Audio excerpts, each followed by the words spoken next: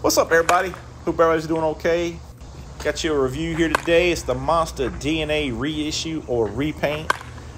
This is a little bit older model, so it's kind of harder to find some of the information on this bat. But I'll give you what I got. This is the M1 composite technology with the FIB also technology floating inner barrel. It's a two-piece bat, and it's what they say is a mid-load swing weight. And this has the 3900 flex handle, and this particular bat is a 26.5 ounce, and we scaled this in at 25.4 ounces.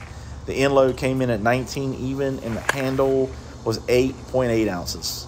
I got this from Mike Carnacchia from New York.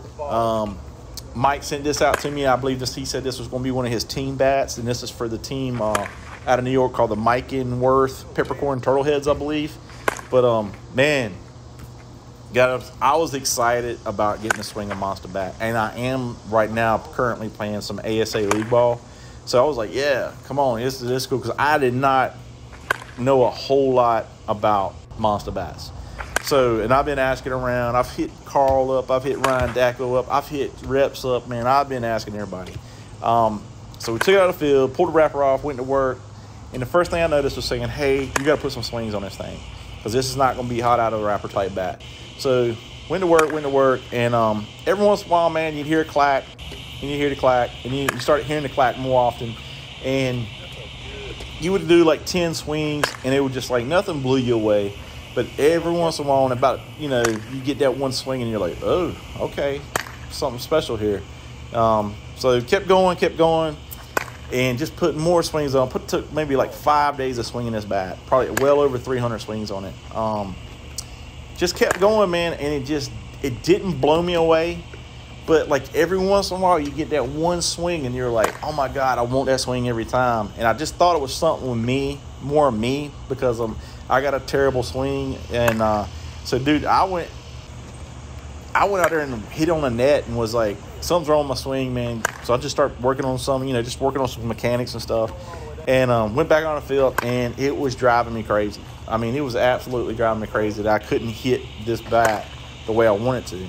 And I just felt like it was maybe the weighting of the bat. So kept on. And finally, I ran up to the truck and grabbed while we were taking BP, and ran and got my other bat that I use in the league, my gamer.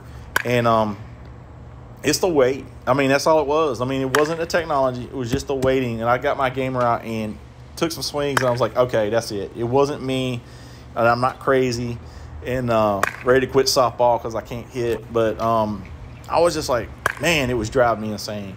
I know you're going to have to put some more swings on this. You're going to put a lot more swings on this, actually. But you could see this is going to be a special bat once you put enough swings on it.